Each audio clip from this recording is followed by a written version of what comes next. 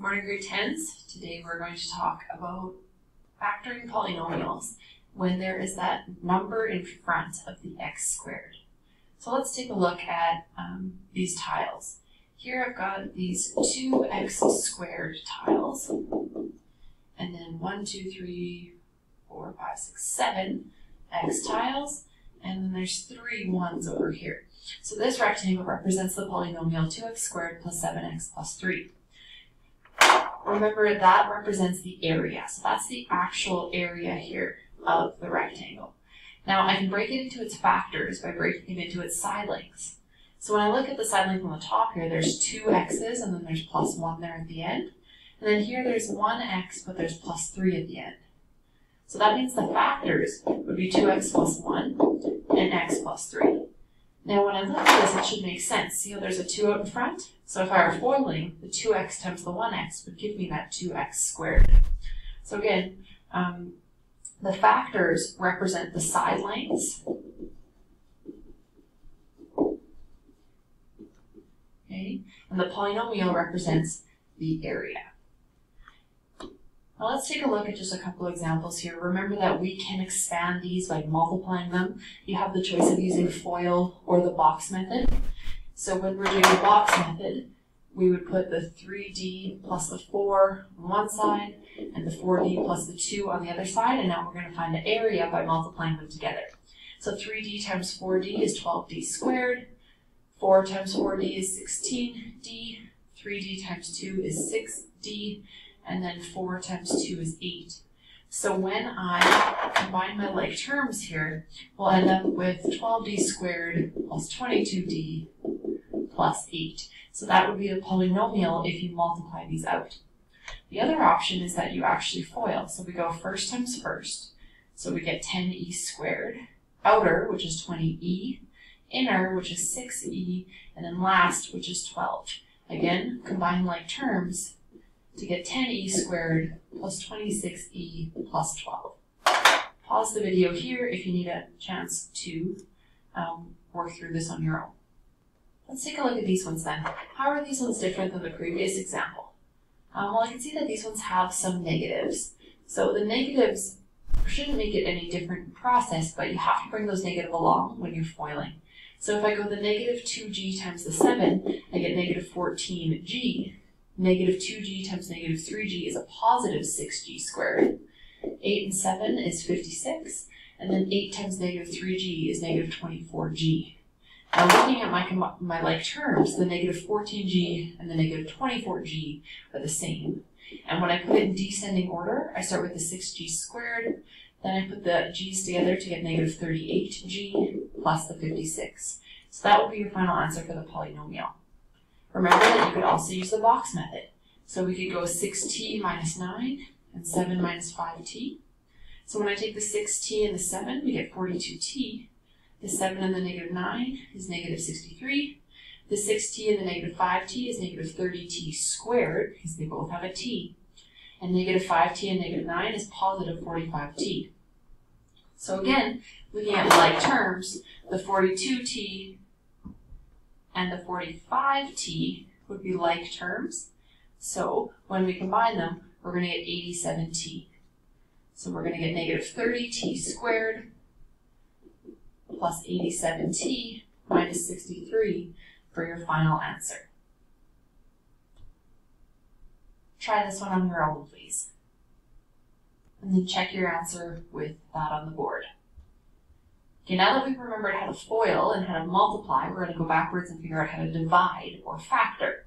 So remember what we talked about before. We have this 2x squared plus 5x plus 3. That represents the area. So that's this whole triangle here.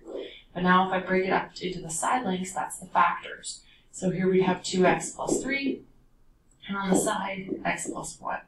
So this could be factored into 2x plus 3 and x plus 1. Again, notice how when there's that front number, the 2x times the x is how you get that 2x squared in the front.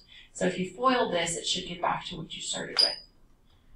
Now when we do this, there are 2 different methods that we can use.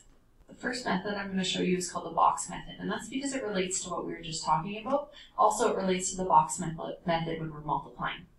So either way, when we start a question like this, we're always going to go, okay, two numbers that add to get your middle number, and the two numbers that multiply to get the first times the last. So 4 times 9 is 36. We've actually been doing that all along, but before we didn't have a number in front and it was just 1. So when we went 1 times the back number, it would just ended up being the back number. Okay, so now we're going to look at this and figure out what our two numbers are. They're going to be 18 and 2. So remember that 18 plus that 2 equals 20. So that means the 18 and the 2 are actually the 20h when you put them together. So in the box method, I'm going to make a little box. The front part of my polynomial is going to go in the front of the box. The back part of my polynomial is going to go in the back of the box. Then the 18 and the 2 that we found that equals 20h is going to split into the other two boxes. So the 18h and the 2h. Again, that's just my 20h. So now we're going to work backwards and we're going to find the side lengths of the box. All I have to do that is remove the GCF from each row and each column. So first I'm going to look at these two. So 4h squared and 18h, what's common there is going to be a 2h. So my GCF is 2h. I'm going to look at the 2h and the 9. There doesn't seem to be anything common there, so I'm just going to remove a positive 1 from my GCF. Now we're going to go up and down. So 4h squared and 2h, so what's common there is a 2h. And now I'm looking at my 18h and my 9, and what's common there is a positive 9. So the factors are 2h plus 1 and 2h plus 9. So that's using something called the box method. Now if you're an algebraic thinker, you're going to maybe prefer this decomp method. So when we're doing decomp, step 1 is the same. We're still going to figure out two numbers that add to get to 20h and two numbers that multiply to get to 36. Then what we're going to do is we're going to write it out. So we have 4h squared plus 20h plus 9. But that 20h I'm going to break into that 18 and that 2 like we did before. So 4h squared plus 18h plus 2h plus 9. So again, I just broke the middle 20h into an 18h and a 2h. Now we're going to separate it into a front bracket and a back bracket, just to group them together, and we'll remove the GCF from each bracket. So when I look at a 4h squared and an 18h, I can divide them both by a 2h, so the 2h is going to be in front. When I divide 4h squared by 2h, I'm still left with 2h, and 18h divided by 2h is 9. Then I look at the back bracket. There's nothing that I can divide them by except a 1. So I'm just going to divide out a positive 1, leaving me still with 2h plus 9. Now when I look at these brackets, I see that the 2h plus 9s are the same. So now that's actually my new GCF. So I'm going to remove the 2h plus 9 from each term, leaving me with a 2h plus a 1. So my factors are 2h plus 9 and 2h plus 1, same as they were here in the box method. You'll notice that the order is different, but remember the order doesn't matter because it's just multiplying, so you can multiply them either way. Let's try another example here by doing it both ways, so both box method and decomp. We have 6k squared minus 11k minus 35, and remember either way, we're going to start with two numbers that add to get negative 11 and multiply to get the first times the last, so 6 times negative 35 is negative 210.